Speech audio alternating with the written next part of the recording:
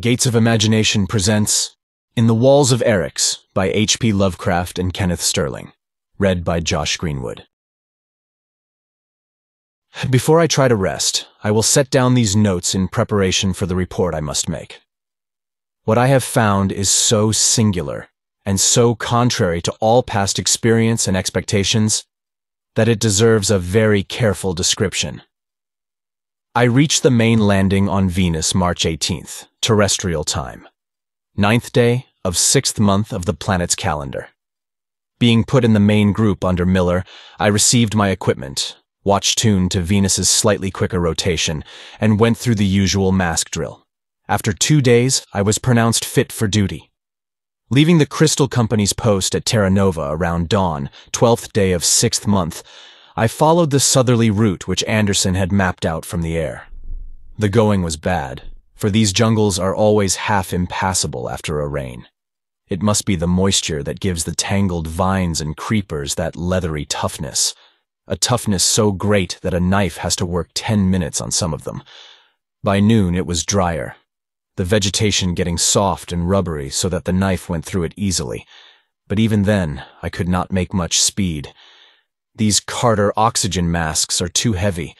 Just carrying 1/2 wears an ordinary man out. A Dubois mask with sponge reservoir instead of tubes would give just as good air at half the weight. The crystal detector seemed to function well, pointing steadily in a direction verifying Anderson's report. It is curious how that principle of affinity works, without any of the fakery of the old divining rods back home. There must be a great deposit of crystals within 1,000 miles, though I suppose those damnable man-lizards always watch and guard it. Possibly they think we are just as foolish for coming to Venus to hunt the stuff as we think they are for groveling in the mud whenever they see a piece of it, or for keeping that great mass on a pedestal in their temple. I wish they'd get a new religion, for they have no use for the crystals except to pray to. Bearing theology, they would let us take all we want, and even if they learned to tap them for power, there'd be more than enough for their planet and the Earth besides. I, for one, am tired of passing up the main deposits and merely seeking separate crystals out of jungle riverbeds. Sometime I'll urge the wiping out of these scaly beggars by a good stiff army from home. About 20 ships could bring enough troops across to turn the trick. One can't call the damn things men for all their cities and towers. They haven't any skill except building, and using swords and poison darts, and I don't believe their so-called cities mean much more than anthills or beaver dams. I doubt if they even have a real language. All the talk about psychological communication through those tentacles down their chests strikes me as bunk. What misleads people is their upright posture, just an accidental physical resemblance to terrestrial man. I'd like to go through a Venus jungle for once without having to watch out for skulking groups of them or dodge their cursed darts. They may have been all right before we began to take the crystals, but they're certainly a bad enough nuisance now, with their dart shooting and their cutting of our water pipes. More and more I come to believe that they have a special sense like our crystal detectors. No one ever knew them to bother a man, apart from long-distance sniping, who didn't have crystals on him. Around 1 p.m., a dart nearly took my helmet off, and I thought for a second one of my oxygen tubes was punctured. The sly devils hadn't made a sound, but 3 of them were closing in on me. I got them all by sweeping in a circle with my flame pistol, for even though their color blended with the jungle, I could spot the moving creepers. One of them was fully 8 feet tall, with a snout like a tapir's. The other 2 were average 7-footers. All that makes them hold their own is sheer numbers. Even a single regiment of flamethrowers could raise hell with them. It is curious, though, how they've come to be dominant on the planet. Not another living thing higher than the wriggling ackmanths and skoras or the flying tukas of the other continent, unless, of course, those holes in the Dianean Plateau hide something. About 2 o'clock, my detector veered westward, indicating isolated crystals ahead on the right. This checked up with Anderson, and I turned my course accordingly. It was harder going, not only because the ground was rising, but because the animal life and carnivorous plants were thicker. I was always slashing ugrats and stepping on skoras, and my leather suit was all speckled from the bursting darrows which struck it from all sides. The sunlight was all the worse because of the mist, and did not seem to dry up the mud in the least. Every time I stepped, my feet sank down 5 or 6 inches, and there was a sucking sort of blup every time I pulled them out. I wish somebody would invent a safe kind of suiting other than leather for this climate. Cloth, of course, would rot, but some thin metallic tissue that couldn't tear, like the surface of this revolving, decay-proof record scroll, ought to be feasible sometime. I ate about 3:30, if slipping these wretched food tablets through my mask can be called eating. Soon after that, I noticed a decided change in the landscape, the bright, poisonous-looking flowers shifting in color and getting wraith-like. The outlines of everything shimmered rhythmically, and bright points of light appeared and danced in the same slow, steady tempo. After that, the temperature seemed to fluctuate in unison with a peculiar rhythmic drumming. The whole universe seemed to be throbbing in deep, regular pulsations that filled every corner of space and flowed through my body and mind alike. I lost all sense of equilibrium and staggered dizzily, nor did it change things in the least when I shut my eyes and covered my ears with my hands. However, my mind was still clear, and in a very few minutes I realized what had happened. I had encountered at last one of those curious mirage plants about which so many of our men told stories. Anderson had warned me of them, and described their appearance very closely. The shaggy stalk, the spiky leaves, and the mottled blossoms whose gaseous, dream-breeding exhalations penetrate every existing make of mask. Recalling what happened to Bailey 3 years ago, I fell into a momentary panic, and began to dash and stagger about in the crazy, chaotic world which the plant's exhalations had woven around me. Then good sense came back, and I realized all I need to do was retreat from the dangerous blossoms, heading away from the source of the pulsations, and cutting a path blindly, regardless of what might seem to swirl around me, until safely out of the plant's effective radius. Although everything was spinning perilously, I tried to start in the right direction and hack my way ahead. My route must have been far from straight, for it seemed hours before I was free of the mirage plant's pervasive influence. Gradually, the dancing lights began to disappear, and the shimmering, spectral scenery began to assume the aspect of solidity. When I did get wholly clear, I looked at my watch and was astonished to find that the time was only 4:20. Though eternities had seemed to pass, the whole experience could have consumed little more than a half hour. Every delay, however, was irksome, and I had lost ground in my retreat from the plant. I now pushed ahead in the uphill direction indicated by the crystal detector, bending every energy toward making better time. The jungle was still thick, though there was less animal life. Once, a carnivorous blossom engulfed my right foot and held it so tightly that I had to hack it free with my knife, reducing the flower to strips before it let go. In less than an hour, I saw that the jungle growths were thinning out, and by 5 o'clock, after passing through a belt of tree ferns with very little underbrush, I emerged on a broad, mossy plateau. My progress now became rapid, and I saw by the wavering of my detector needle that I was getting relatively close to the crystal I sought. This was odd, for most of the scattered egg-like spheroids occurred in jungle streams of a sort not likely to be found on this treeless upland. The terrain sloped upward, ending in a definite crest. I reached the top about 5:30 and saw ahead of me a very extensive plain with forests in the distance. This, without question, was the plateau mapped by Matsugawa from the air 50 years ago, and called on our maps Eryx, or the Erycinian Highland.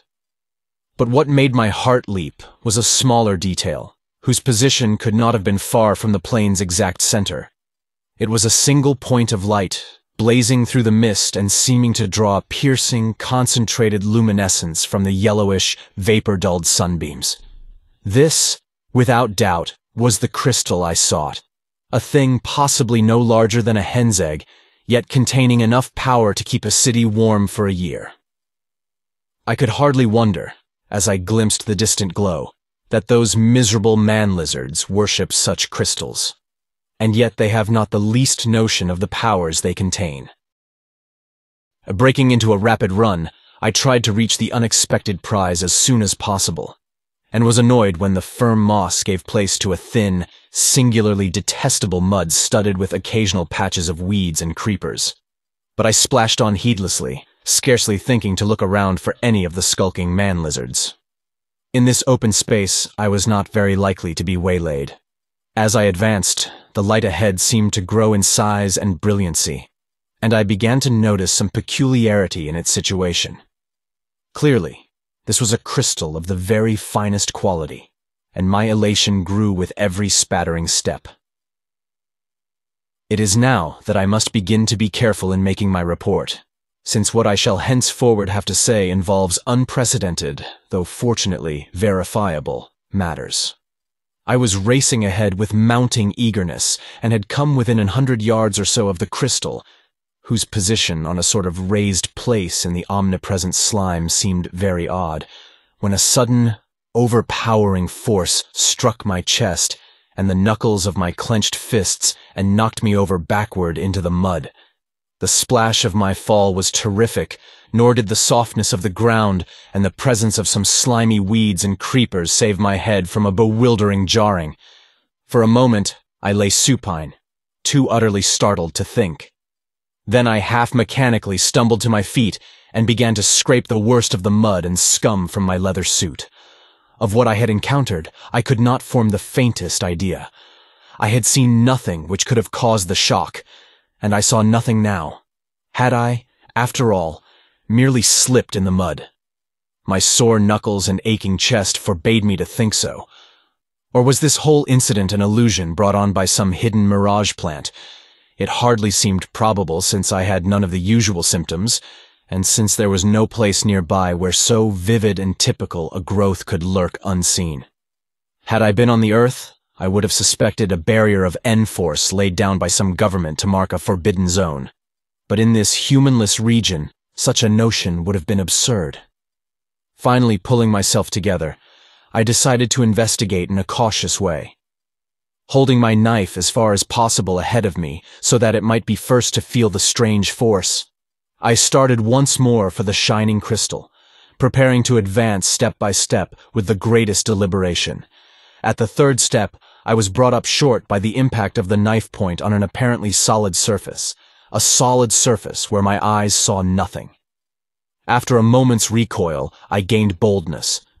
Extending my gloved left hand, I verified the presence of invisible solid matter, or a tactile illusion of solid matter, ahead of me.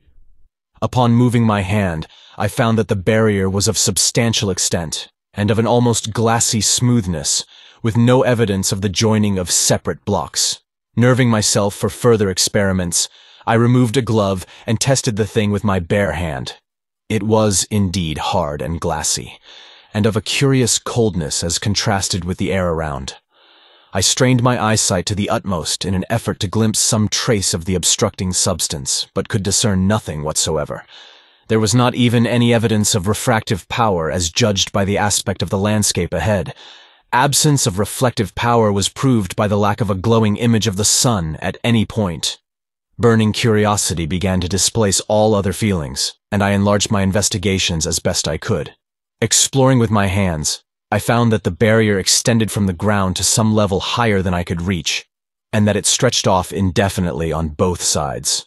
It was, then, a wall of some kind, though all guesses as to its materials and its purpose were beyond me. Again, I thought of the mirage plant and the dreams it induced, but a moment's reasoning put this out of my head. Knocking sharply on the barrier with the hilt of my knife and kicking at it with my heavy boots, I tried to interpret the sounds thus made. There was something suggestive of cement or concrete in these reverberations, though my hands had found the surface more glassy or metallic in feel. Certainly, I was confronting something strange beyond all previous experience. The next logical move was to get some idea of the wall's dimensions. The height problem would be hard, if not insoluble, but the length and shape problem could perhaps be sooner dealt with. Stretching out my arms and pressing close to the barrier, I began to edge gradually to the left, keeping very careful track of the way I faced. After several steps, I concluded that the wall was not straight, but that I was following part of some vast circle or ellipse. And then my attention was distracted by something wholly different, something connected with the still distant crystal which had formed the object of my quest. I have said that even from a greater distance, the shining object's position seemed indefinably queer, on a slight mound rising from the slime. Now, at about 100 yards, I could see plainly, despite the engulfing mist, just what that mound was. It was the body of a man in one of the Crystal Company's leather suits, lying on his back, and with his oxygen mask half buried in the mud a few inches away. In his right hand, crushed convulsively against his chest, was the crystal which had led me here. A spheroid of incredible size, so large that the dead fingers could scarcely close over it. Even at the given distance, I could see that the body was a recent one. There was little visible decay, and I reflected that in this climate such a thing meant death not more than a day before. Soon the hateful Farnoth flies would begin to cluster about the corpse. I wondered who the man was. Surely no one I had seen on this trip. It must have been one of the old-timers absent on a long roving commission, who had come to this especial region independently of Anderson's survey. There he lay, past all trouble, and with the rays of the great crystal streaming out from between his stiffened fingers. For fully 5 minutes, I stood there staring in bewilderment and apprehension. A curious dread assailed me, and I had an unreasonable impulse to run away. It could not have been done by those slinking man-lizards, for he still held the crystal he had found. Was there any connection with the invisible wall? Where had he found the crystal? Anderson's instrument had indicated one in this quarter well before this man could have perished. I now began to regard the unseen barrier as something sinister, and recoiled from it with a shudder. Yet I knew I must probe the mystery all the more quickly and thoroughly because of this recent tragedy. Suddenly, wrenching my mind back to the problem I faced, I thought of a possible means of testing the wall's height, or at least of finding whether or not it extended indefinitely upward.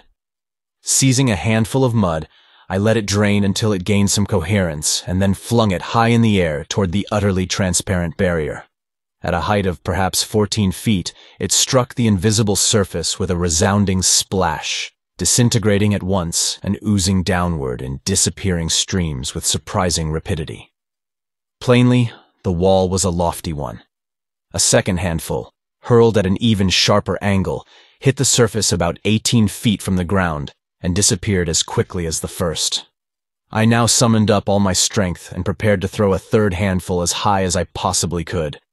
Letting the mud drain and squeezing it to maximum dryness, I flung it up so steeply that I feared it might not reach the obstructing surface at all. It did, however, and this time it crossed the barrier and fell in the mud beyond with a violent spattering. At last, I had a rough idea of the height of the wall, for the crossing had evidently occurred some 20 or 21 feet aloft. With a 19 or 20-foot vertical wall of glassy flatness, ascent was clearly impossible. I must, then, continue to circle the barrier in the hope of finding a gate, an ending, or some sort of interruption. Did the obstacle form a complete round or other closed figure, or was it merely an arc or semicircle?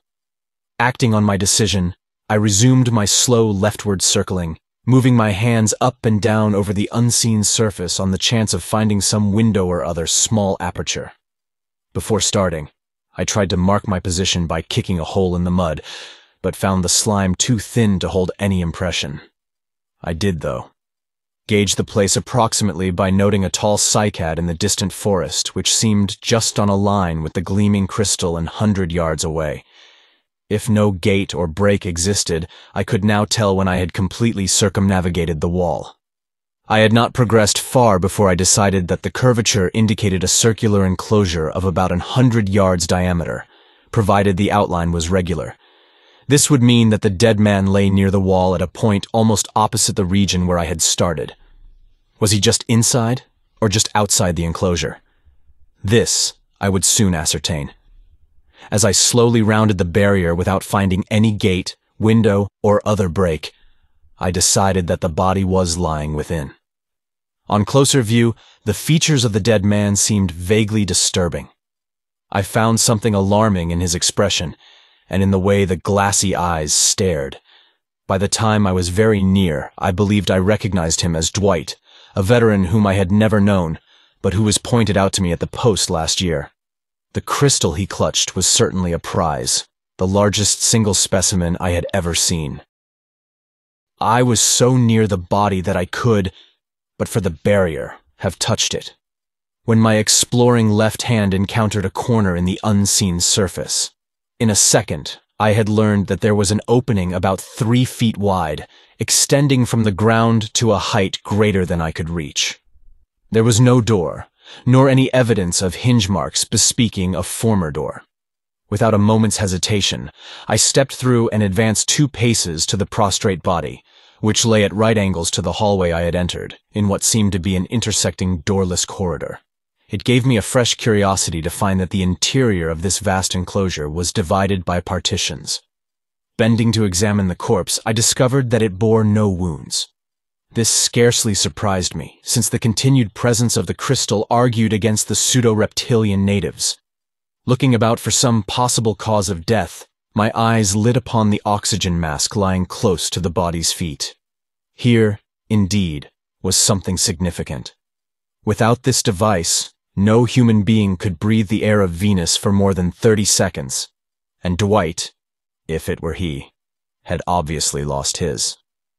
Probably, it had been carelessly buckled, so that the weight of the tubes worked the straps loose, a thing which could not happen with a Dubois sponge reservoir mask.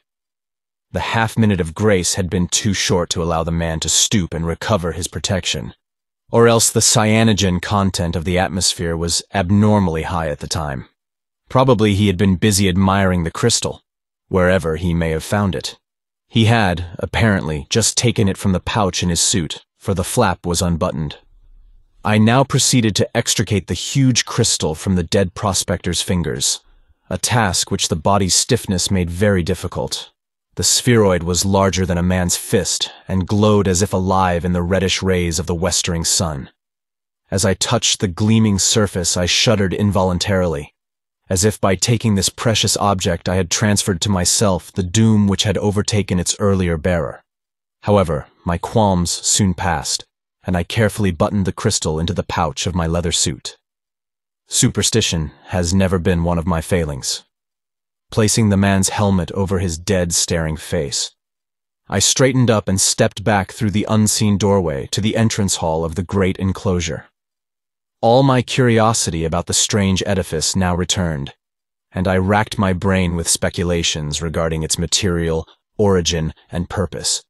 That the hands of men had reared it, I could not for a moment believe. Our ships first reached Venus only 72 years ago, and the only human beings on the planet have been those at Terra Nova. Nor does human knowledge include any perfectly transparent, non-refractive solid such as the substance of this building.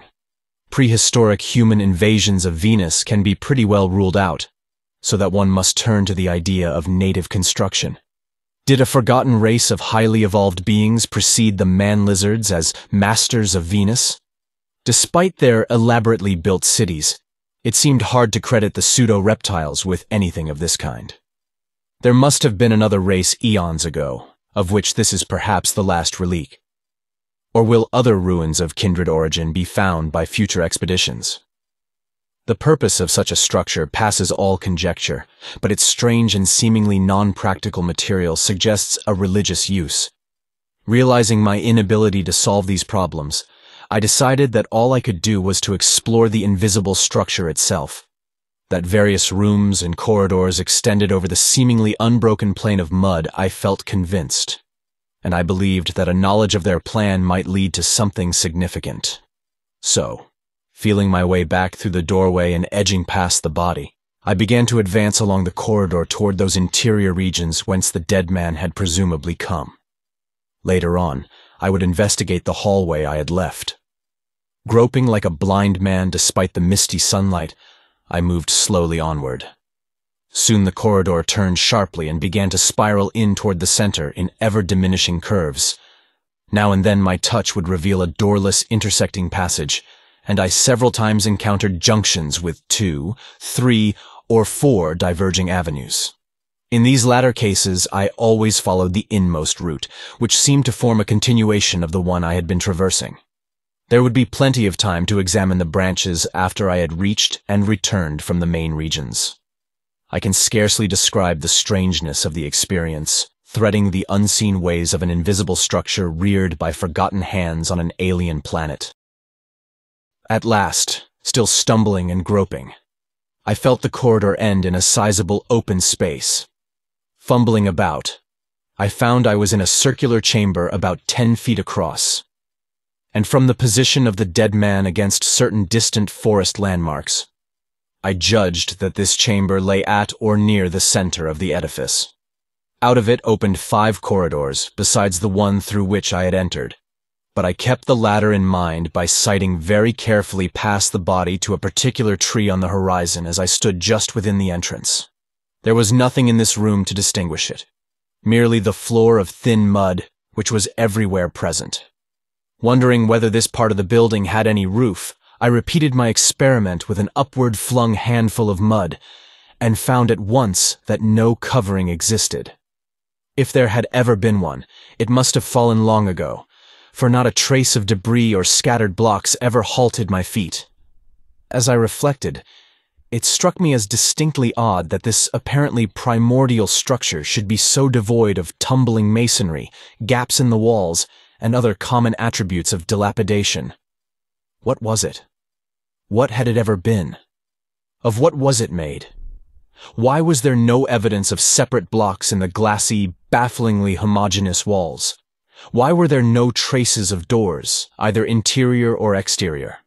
I knew only that I was in a round, roofless, doorless edifice of some hard, smooth, perfectly transparent, non-refractive, and non-reflective material, 100 yards in diameter, with many corridors, and with a small circular room at the center. More than this, I could never learn from a direct investigation. I now observed that the sun was sinking very low in the west, a golden ruddy disk floating in a pool of scarlet and orange above the mist-clouded trees of the horizon. Plainly, I would have to hurry if I expected to choose a sleeping spot on dry ground before dark. I had long before decided to camp for the night on the firm, mossy rim of the plateau near the crest whence I had first spied the shining crystal, trusting to my usual luck to save me from an attack by the man-lizards. It has always been my contention that we ought to travel in parties of 2 or more, so that someone can be on guard during sleeping hours, but the really small number of night attacks makes the company careless about such things. Those scaly wretches seem to have difficulty in seeing at night, even with curious glow torches. Having picked out again the hallway through which I had come, I started to return to the structure's entrance. Additional exploration could wait for another day.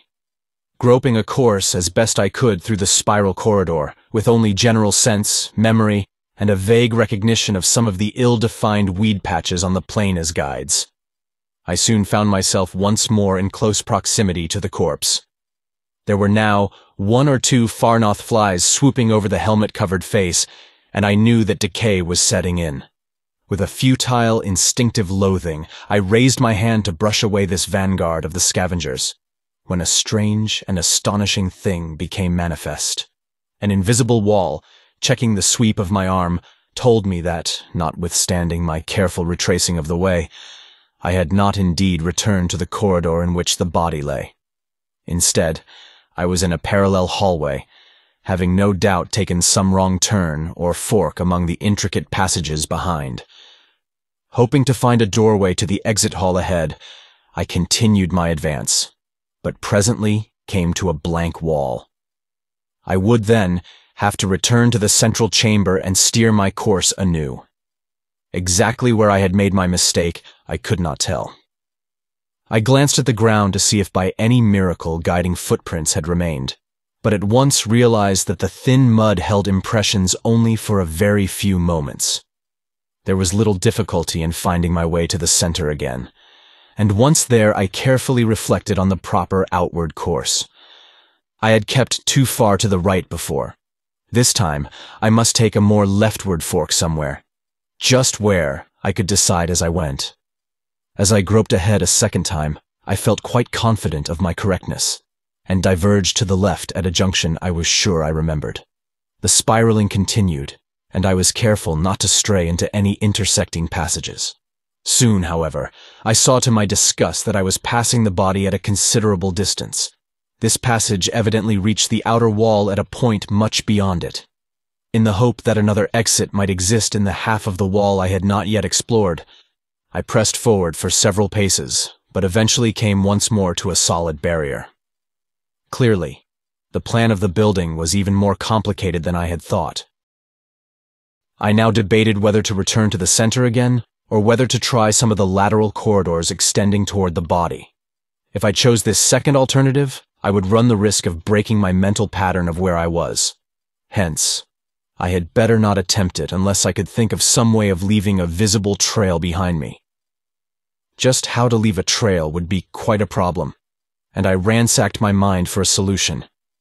There seemed to be nothing about my person which could leave a mark on anything, nor any material which I could scatter, or minutely subdivide and scatter. My pen had no effect on the invisible wall, and I could not lay a trail of my precious food tablets. Even had I been willing to spare the latter, there would not have been even nearly enough, besides which, the small pellets would have instantly sunk from sight in the thin mud. I searched my pockets for an old-fashioned notebook, often used unofficially on Venus despite the quick rotting rate of paper in the planet's atmosphere, whose pages I could tear up and scatter, but could find none. It was obviously impossible to tear the tough, thin metal of this revolving, decay-proof record scroll, nor did my clothing offer any possibilities.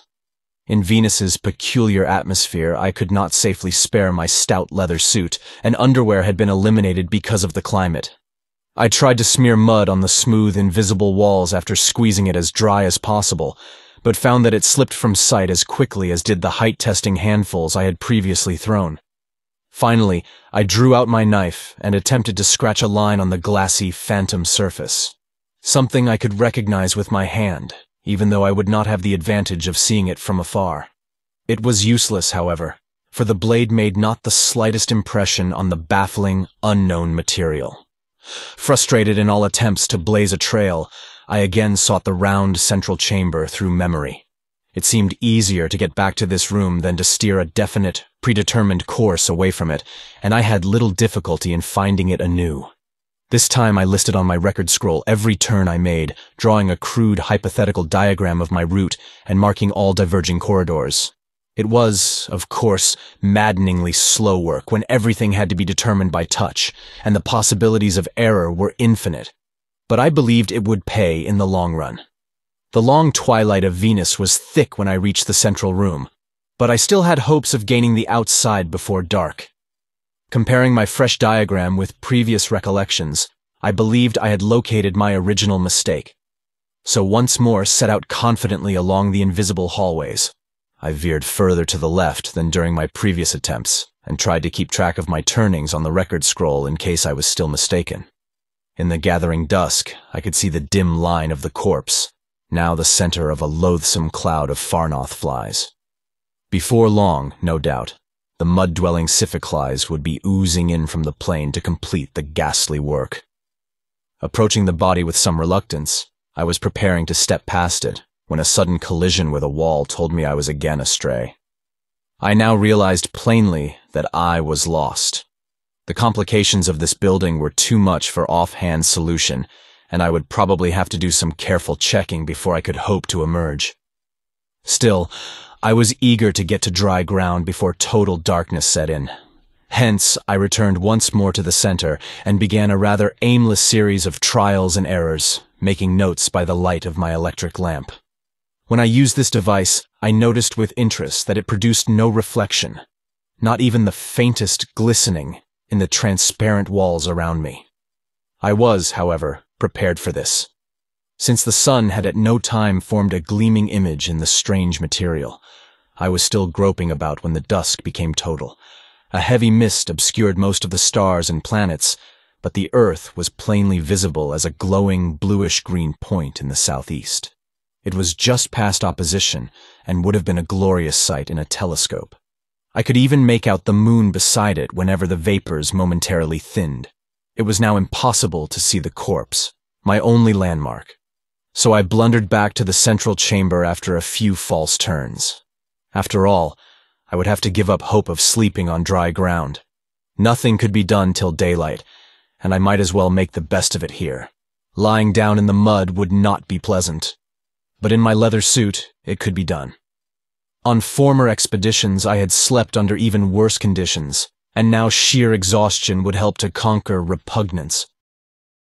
So here I am, squatting in the slime of the central room, and making these notes on my record scroll by the light of the electric lamp.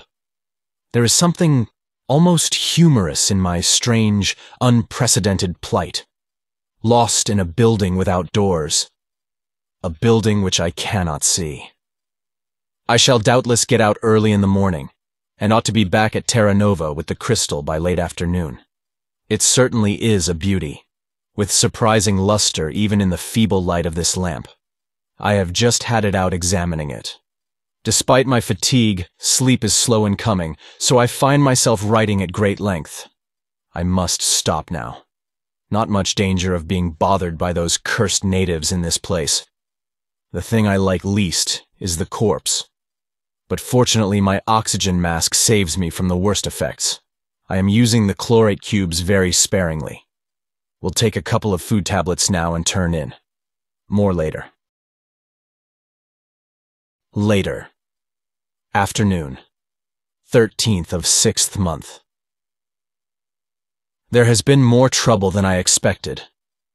I am still in the building, and will have to work quickly and wisely if I expect to rest on dry ground tonight.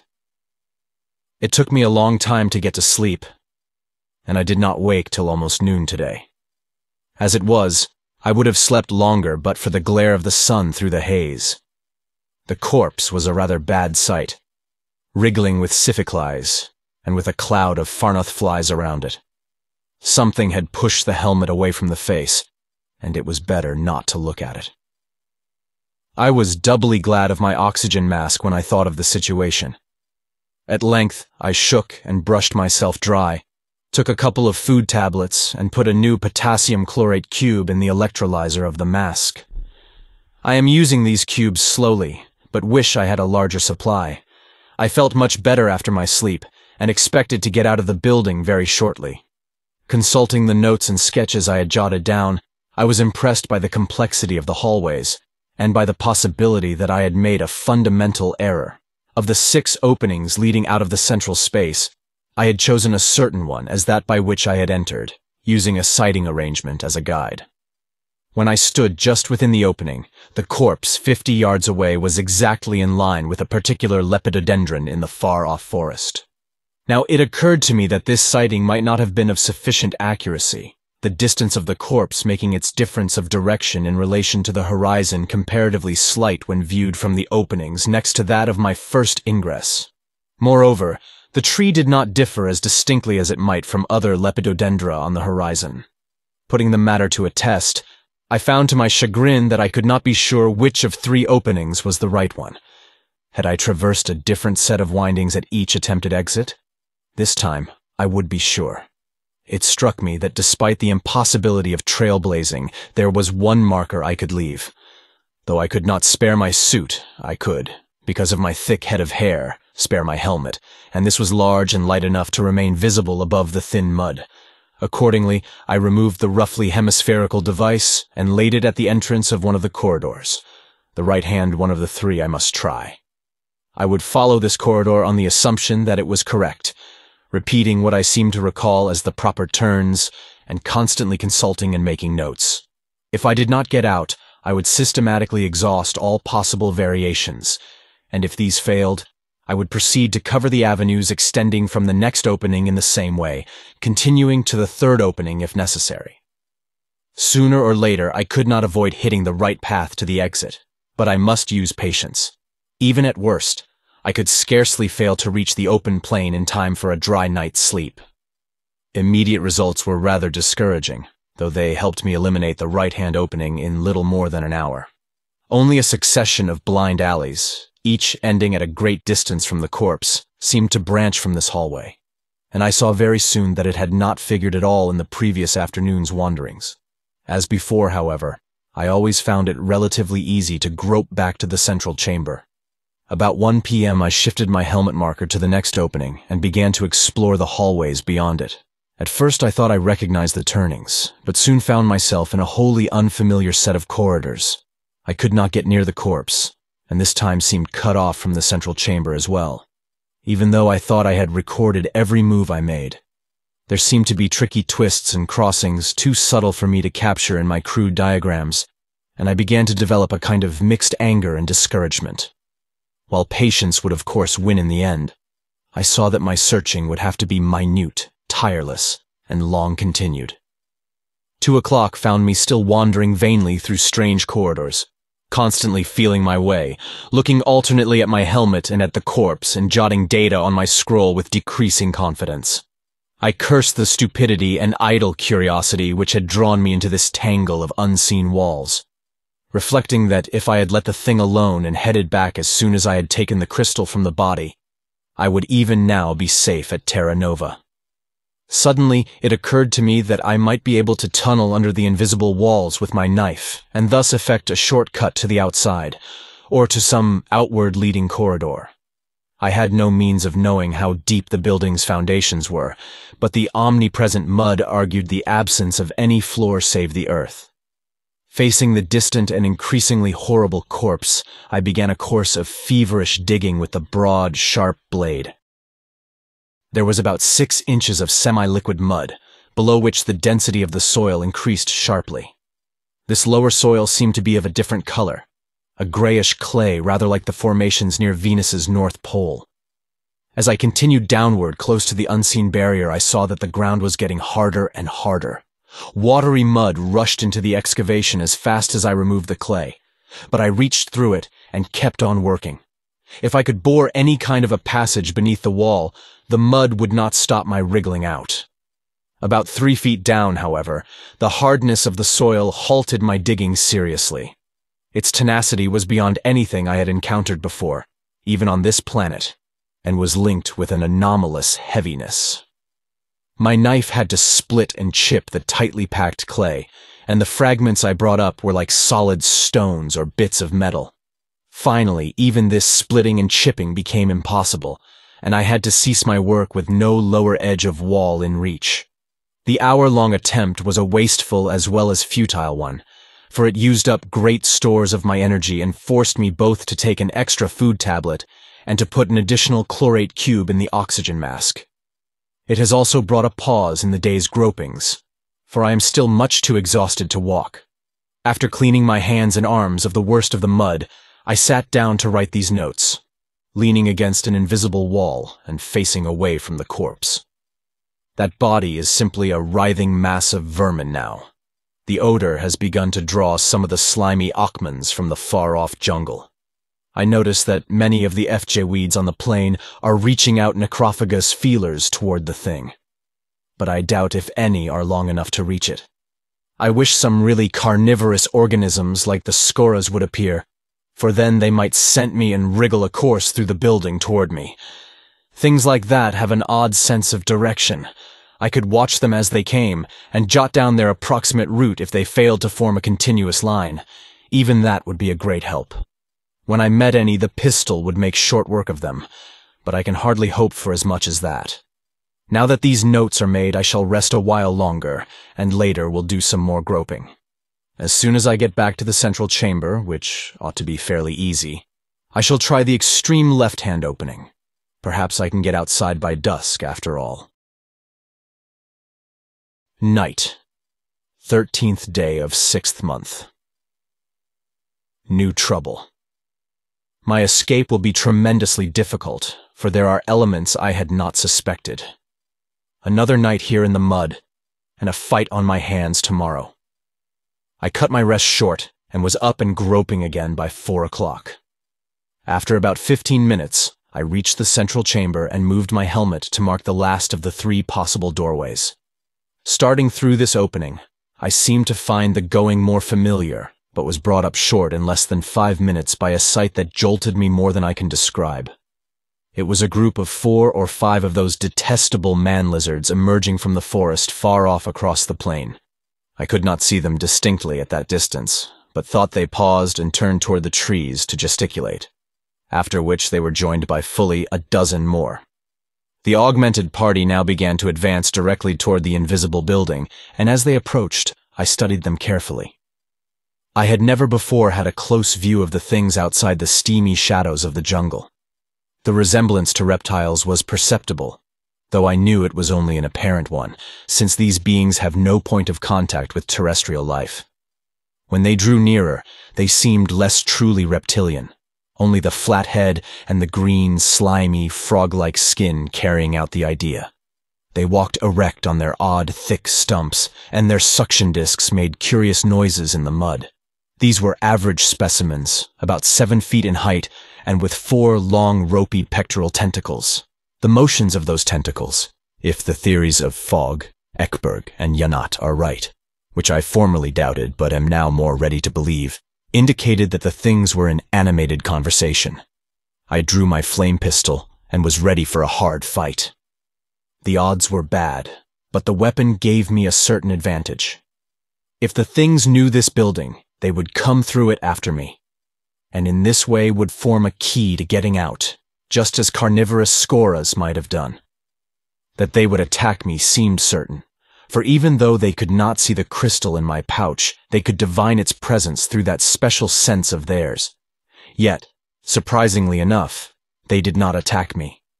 Instead, they scattered and formed a vast circle around me, at a distance which indicated that they were pressing close to the unseen wall.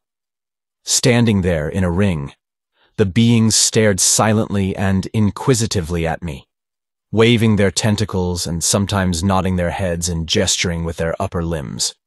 After a while, I saw others issue from the forest, and these advanced and joined the curious crowd. Those near the corpse looked briefly at it, but made no move to disturb it. It was a horrible sight, yet the man-lizard seemed quite unconcerned. Now and then one of them would brush away the Farnoth flies with its limbs or tentacles, or crush a wriggling Sifficlig or Ackman, or an outreaching effjay weed with the suction discs on its stumps. Staring back at these grotesque and unexpected intruders, and wondering uneasily why they did not attack me at once, I lost for the time being the willpower and nervous energy to continue my search for a way out. Instead, I leaned limply against the invisible wall of the passage where I stood, letting my wonder merge gradually into a chain of the wildest speculations. 100 mysteries which had previously baffled me seemed all at once to take on a new and sinister significance, and I trembled with an acute fear unlike anything I had experienced before. I believed I knew why these repulsive beings were hovering expectantly around me. I believed, too, that I had the secret of the transparent structure at last. The alluring crystal which I had seized, the body of the man who had seized it before me, all these things began to acquire a dark and threatening meaning. It was no common series of mischances which had made me lose my way in this roofless, unseen tangle of corridors. Far from it. Beyond doubt, the place was a genuine maze, a labyrinth deliberately built by these hellish beings whose craft and mentality I had so badly underestimated. Might I not have suspected this before, knowing of their uncanny architectural skill? The purpose was all too plain. It was a trap set to catch human beings, and with the crystal spheroid as bait. These reptilian things, in their war on the takers of crystals, had turned to strategy, and were using our own cupidity against us. Dwight, if this rotting corpse were indeed he, was a victim. He must have been trapped some time ago, and had failed to find his way out. Lack of water had doubtless maddened him, and perhaps he had run out of chlorate cubes as well. Probably his mask had not slipped accidentally after all. Suicide was a likelier thing. Rather than face a lingering death, he had solved the issue by removing the mask deliberately and letting the lethal atmosphere do its work at once. The horrible irony of his fate lay in his position. only a few feet from the saving exit he had failed to find. 1 minute more of searching and he would have been safe, and now I was trapped as he had been. Trapped, and with this circling herd of curious starers to mock at my predicament. The thought was maddening, and as it sank in, I was seized with a sudden flash of panic which set me running aimlessly through the unseen hallways. For several moments, I was essentially a maniac, stumbling, tripping, bruising myself on the invisible walls, and finally collapsing in the mud as a panting, lacerated heap of mindless, bleeding flesh. The fall sobered me a bit, so that when I slowly struggled to my feet, I could notice things and exercise my reason. The circling watchers were swaying their tentacles in an odd, irregular way, suggestive of sly, alien laughter, and I shook my fist savagely at them as I rose. My gestures seemed to increase their hideous mirth, a few of them clumsily imitating it with their greenish upper limbs. Shamed into sense, I tried to collect my faculties and take stock of the situation. After all, I was not as badly off as Dwight had been. Unlike him, I knew what the situation was, and forewarned is forearmed. I had proof that the exit was attainable in the end, and would not repeat his tragic act of impatient despair. The body, or skeleton, as it would soon be, was constantly before me as a guide to the sought-for aperture, and dogged patience would certainly take me to it if I worked long and intelligently enough. I had, however, the disadvantage of being surrounded by these reptilian devils. Now that I realized the nature of the trap, whose invisible material argued a science and technology beyond anything on Earth, I could no longer discount the mentality and resources of my enemies. Even with my flame pistol, I would have a bad time getting away, though boldness and quickness would doubtless see me through in the long run. But first, I must reach the exterior, unless I could lure or provoke some of the creatures to advance toward me. As I prepared my pistol for action and counted over my generous supply of ammunition, it occurred to me to try the effect of its blasts on the invisible walls. Had I overlooked a feasible means of escape? There was no clue to the chemical composition of the transparent barrier, and conceivably it might be something which a tongue of fire could cut like cheese. Choosing a section facing the corpse, I carefully discharged the pistol at close range and felt with my knife where the blast had been aimed. Nothing was changed. I had seen the flame spread when it struck the surface, and now I realized that my hope had been vain. Only a long, tedious search for the exit would ever bring me to the outside. So, swallowing another food tablet and putting another cube in the electrolyzer of my mask, I recommenced the long quest, retracing my steps to the central chamber and starting out anew. I constantly consulted my notes and sketches and made fresh ones, taking one false turn after another, but staggering on in desperation till the afternoon light grew very dim. As I persisted in my quest, I looked from time to time at the silent circle of mocking starers and noticed a gradual replacement in their ranks. Every now and then, a few would return to the forest, while others would arrive to take their places. The more I thought of their tactics, the less I liked them, for they gave me a hint of the creature's possible motives. At any time, these devils could have advanced and fought me, but they seemed to prefer watching my struggles to escape. I could not but infer that they enjoyed the spectacle, and this made me shrink with double force from the prospect of falling into their hands. With the dark, I ceased my searching, and sat down in the mud to rest. Now I am writing in the light of my lamp, and will soon try to get some sleep.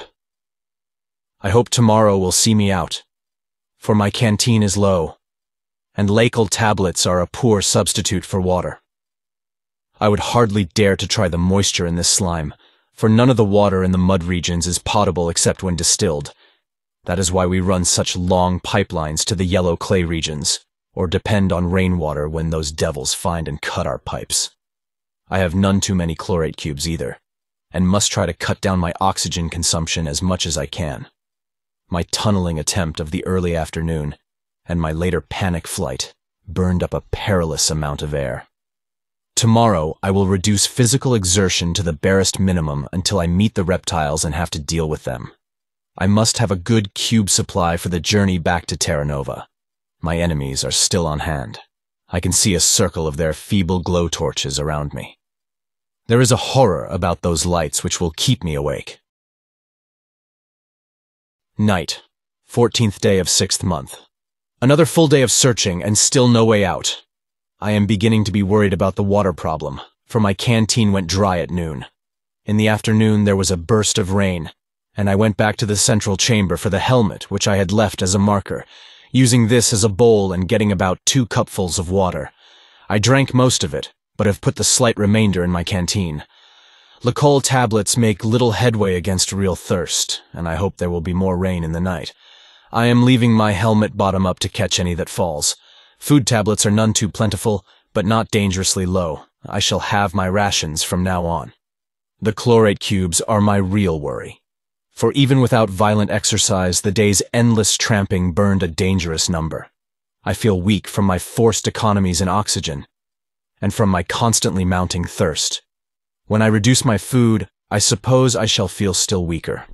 There is something damnable, something uncanny about this labyrinth. I could swear that I had eliminated certain turns through charting, and yet each new trial belies some assumption I had thought established. Never before did I realize how lost we are without visual landmarks. A blind man might do better.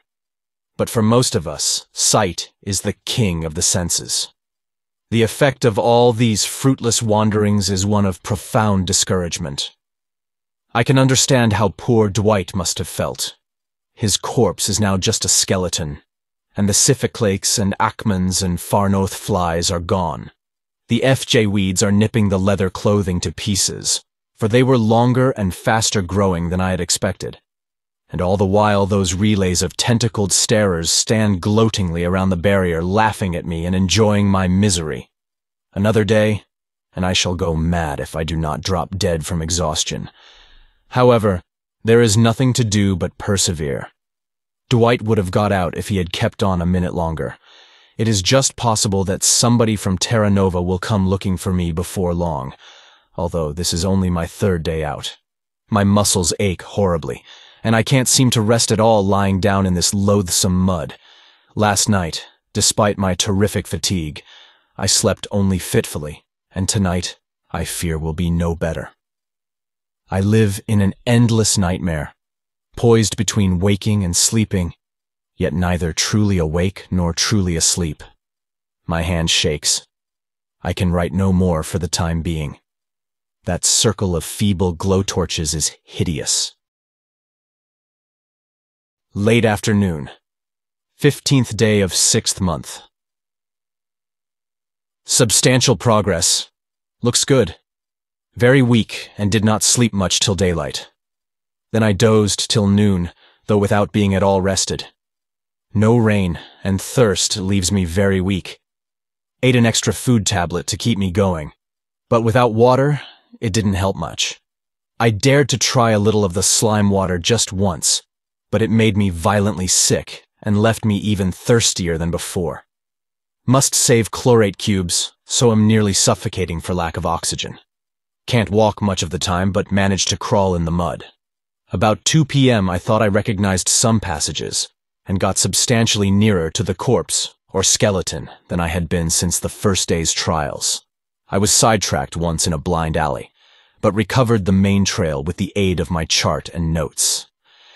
The trouble with these jottings is that there are so many of them.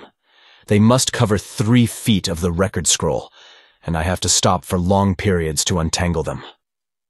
My head is weak from thirst, suffocation, and exhaustion, and I cannot understand all I have set down. Those damnable green things keep staring and laughing with their tentacles, and sometimes they gesticulate in a way that makes me think they share some terrible joke just beyond my perception. It was 3 o'clock when I really struck my stride. There was a doorway, which, according to my notes, I had not traversed before, and when I tried it, I found I could crawl circuitously toward the weed-twined skeleton. The route was a sort of spiral, much like that by which I had first reached the central chamber. Whenever I came to a lateral doorway or junction, I would keep to the course which seemed best to repeat that original journey. As I circled nearer and nearer to my gruesome landmark, The watchers outside intensified their cryptic gesticulations and sardonic silent laughter. Evidently, they saw something grimly amusing in my progress, perceiving no doubt how helpless I would be in any encounter with them. I was content to leave them to their mirth. For although I realized my extreme weakness, I counted on the flame pistol and its numerous extra magazines to get me through the vile reptilian phalanx. Hope now soared high, but I did not attempt to rise to my feet. Better to crawl now, and save my strength for the coming encounter with the man-lizards. My advance was very slow, and the danger of straying into some blind alley very great, but nonetheless I seemed to curve steadily toward my osseous goal. The prospect gave me new strength, and for the nonce I ceased to worry about my pain, my thirst, and my scant supply of cubes. The creatures were now all massing around the entrance, gesturing, leaping, and laughing with their tentacles. Soon, I reflected, I would have to face the entire horde, and perhaps such reinforcements as they would receive from the forest. I am now only a few yards from the skeleton, and am pausing to make this entry before emerging and breaking through the noxious band of entities. I feel confident that with my last ounce of strength I can put them to flight despite their numbers, for the range of this pistol is tremendous. Then, a camp on the dry moss at the plateau's edge, and in the morning a weary trip through the jungle to Terra Nova.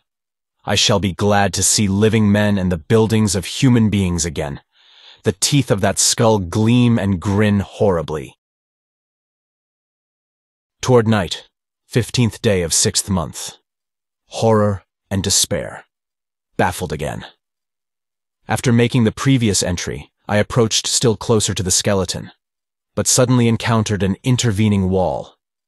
I had been deceived once more, and was apparently back where I had been 3 days before, on my first futile attempt to leave the labyrinth. Whether I screamed aloud, I do not know. Perhaps I was too weak to utter a sound. I merely lay dazed in the mud for a long period, while the greenish things outside leaped and laughed and gestured. After a time, I became more fully conscious.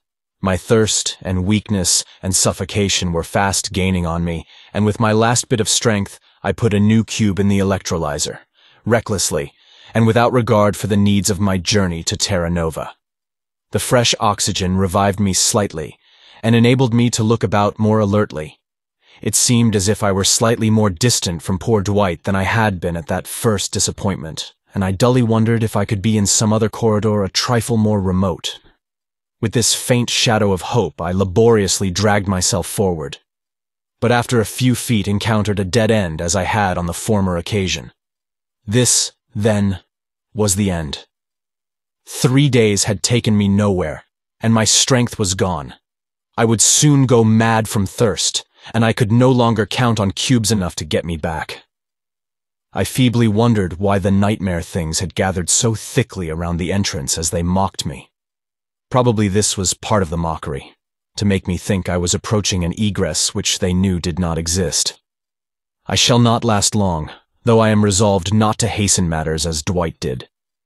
His grinning skull has just turned toward me, shifted by the groping of one of the effjay weeds that are devouring his leather suit. The ghoulish stare of those empty eye sockets is worse than the staring of those lizard horrors.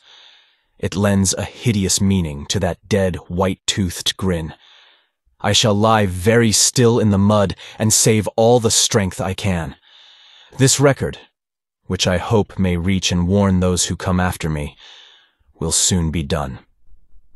After I stop writing, I shall rest a long while. Then, when it is too dark for those frightful creatures to see, I shall muster up my last reserves of strength and try to toss the record scroll over the wall and the intervening corridor to the plain outside. I shall take care to send it toward the left, where it will not hit the leaping band of mocking beleaguerers. Perhaps it will be lost forever in the thin mud, but perhaps it will land in some widespread clump of weeds and ultimately reach the hands of men. If it does survive to be read, I hope it may do more than merely warn men of this trap. I hope it may teach our race to let those shining crystals stay where they are. They belong to Venus alone. Our planet does not truly need them, and I believe we have violated some obscure and mysterious law, some law buried deep in the arcana of the cosmos, in our attempts to take them. Who can tell what dark, potent, and widespread forces spur on these reptilian things who guard their treasure so strangely? Dwight and I have paid, as others have paid and will pay. But it may be that these scattered deaths are only the prelude of greater horrors to come. Let us leave to Venus that which belongs only to Venus. I am very near death now, and fear I may not be able to throw the scroll when dusk comes. If I cannot, I suppose the man-lizards will seize it, for they will probably realize what it is. They will not wish anyone to be warned of the labyrinth, and they will not know that my message holds a plea in their own behalf. As the end approaches, I feel more kindly toward the things. In the scale of cosmic entity, who can say which species stands higher, or more nearly approaches a space-wide organic norm, theirs or mine? I have just taken the great crystal out of my pouch to look at in my last moments. It shines fiercely and menacingly in the red rays of the dying day. The leaping horde have noticed it, and their gestures have changed in a way I cannot understand. I wonder why they keep clustered around the entrance instead of concentrating at a still closer point in the transparent wall. I am growing numb and cannot write much more. Things whirl around me, yet I do not lose consciousness. Can I throw this over the wall? That crystal glows so, yet the twilight is deepening. Dark, very weak. They are still laughing and leaping around the doorway and have started those hellish glow torches. Are they going away? I dreamed I heard a sound. Light in the sky. Report of Wesley P. Miller, Support Group A, Venus Crystal Corporation.